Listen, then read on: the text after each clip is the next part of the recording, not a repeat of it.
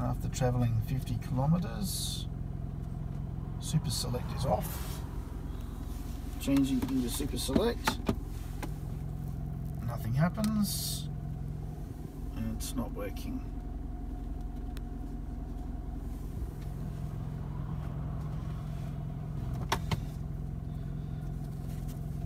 Stop the engine,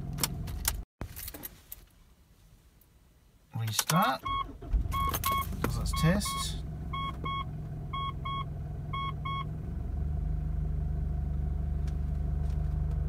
And we're all good to go again, another 50 Ks.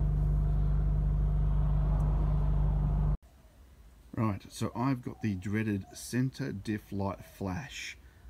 For me, it happens after 50 kilometers in two-wheel drive, and it turns off the SuperSelect. If I stay in four-wheel drive the whole time, or 4H, it doesn't turn off. It doesn't do anything strange. It's really weird. I looked underneath and found oil coming through the freewheel actuator.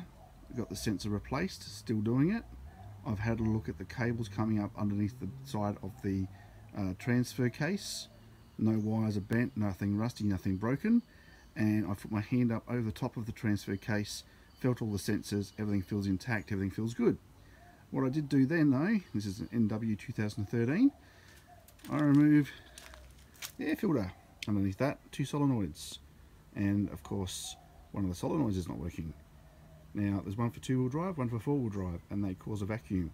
So when I had somebody inside the car with the engine running, and they changed from 2H to 4H, you can feel a vacuum coming through the 2H solenoid, but when it changes to 4H, nothing happens. So this is where it is. It sits underneath the air filter, down underneath there, and I've got a snorkel fitted, so it makes it even more difficult. So what I've done is I've gone to eBay and bought a genuine new solenoid kit. They range from $18 for a Chinese version, hundreds of dollars depending on where you want to buy the genuine Mitsubishi one from. This one cost me $60 including shipping. And inside is a new solenoid pair. So you got the 2 vacuum pumps attached to the top and little plate to bolt onto the body. So I am going to have to remove the air filter assembly. I'm going to have to make sure that if I do any testing, I plug this little sucker back in, or else I'll have a check engine light come up. So off with the top of the air filter cover, out with the air filter, remove the 3 bolts underneath, and I'll get back to you in a second. Right, so that's the assembly apart, except I still haven't removed the bottom part of the air filter assembly. As you can see, there are 3 bolts on there to remove. The one little gotcha is there's 2 little plastic clips at the rear and 2 little tongues that sit up on the top part of the assembly that you've got to unclick and click back in when you put it back together. And of course in here is just the air filter. I'm just sitting it here just to be neat so I don't lose anything. Right, so out with the 3 bolts, and then we get right to the heart of the matter. Okay, so I've released those 3 bolts.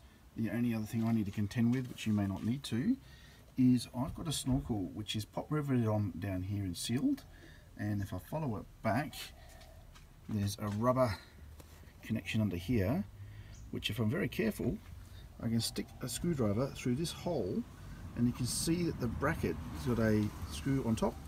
I can release that and pull it all out. So I got myself a screwdriver. I've now released the screw down here, which has allowed me to bring out the bottom of the air filter assembly with the tube intact. And finally, down here, underneath the water bottle, is the 2 solenoids. You can just see the top of them there. We may have to remove this aftermarket water bottle for the snorkel.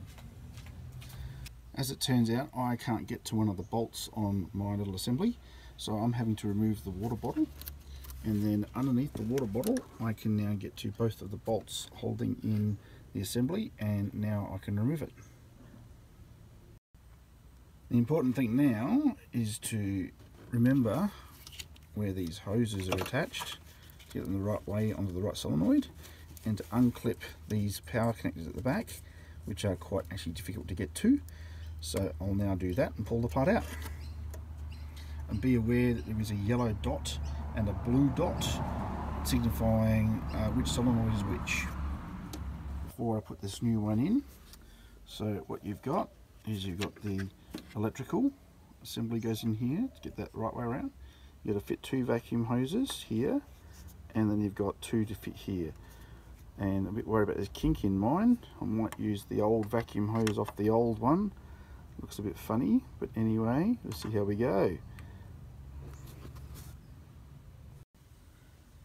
Okay, so I unbolted and removed the old one, and I've now plugged in the new one. And the way that I remember this, because I don't have blue and yellow dots on my tubes, there's a metal spreader that separates the 2 tubes going back a little bit, back here.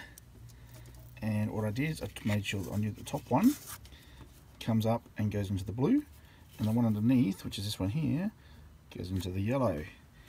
Now also in my case, the unit that came from Mitsubishi, the hose was bent, and I think that was going to cause a problem. So I've actually used the old hoses, and I've just made sure they're clear and air can get all the way through. So I took off this one, and as you can see at the top here it's bent, bit of a worry, and I keep it as a spare.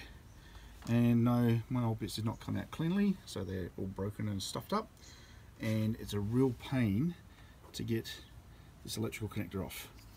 I ended up having to put a screwdriver on the outside of the chassis and pushing down to get it to come off. And wriggling these hoses off, wow, they're tight. But I got them off.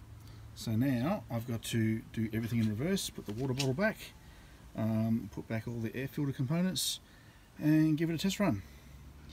And hopefully this is also going to stop an annoying little rattle, sort of a grinding, grunting noise that I've been hearing. Hopefully this will put an end to that, which has been really annoying me for quite a while. So I've put the aftermarket snorkel based water bottle back in, and as I can now see, I'm glad I removed it. There's no room to move in there.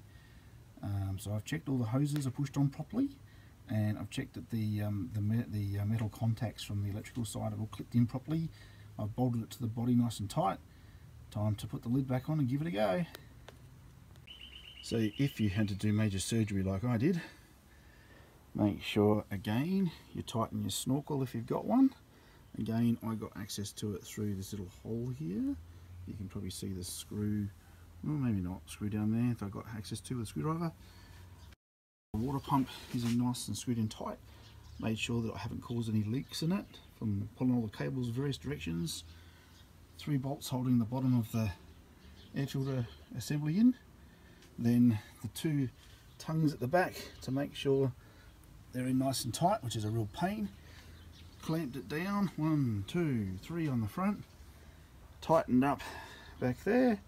Made sure the emissions control, etc. is all plugged in properly. Now I can turn the engine on.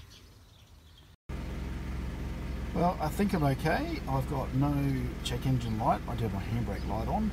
I've got no flashing central diff light, but I'll know after I've done 50 k's. And I changed SuperSelect, and she changes. All looks like it's okay, although I don't trust those lights anymore after what I've been seeing. And I think that weird noise under the bonnet has actually gone, but I'll only know once I get up to 2,000 revs and see how we go. But anyway, it's all looking pretty okay. For those of you not mechanically inclined, I've taken my car now to 3 different mechanics. I've spoken to numerous people. I've used code readers. I've done everything to try and find this fault. I've had to fix this myself. Now, you saw how difficult it wasn't. Just to give you some faith, if you're in the same boat that I'm in, yes, it took me ages to figure this out and how to fix it, but I did it myself. I'm an IT engineer. I know nothing about cars. Okay, I owe everything I know to my brother. Thank you, CJ, who helped me find this fault and showed me how to pull it apart the first time so I could fix it myself. So anyone can do this. Fix your car, get you back on the road.